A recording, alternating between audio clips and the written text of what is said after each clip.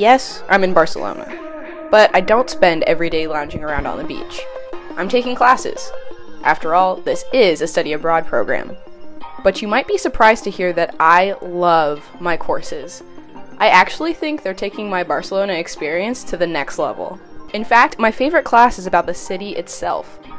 We analyze Barcelona's history, the people, the urban planning, the architecture, the culture, tourism, globalization, and even the food. It's called Analyzing and Exploring the Global City. This class is incredible. I have the unique opportunity of living what I'm studying. It's not like other courses back home where all you get is a PowerPoint slide. No, here I learn something about the city in class and I can immediately observe it in action. Our professor takes us on field trips every Thursday to show us around a different part of the city. The streets are our classroom, and let me tell you, it is a beautiful classroom. There are always cultural events to attend and museums to visit, restaurants to eat at and books to peruse. Of course, there are the touristy spots, but we try to strike a balance between the must-see attractions and the local lifestyle.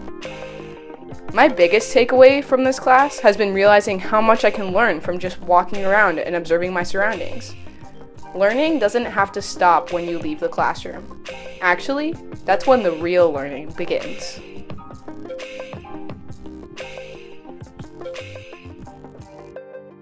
One comes around, one, two,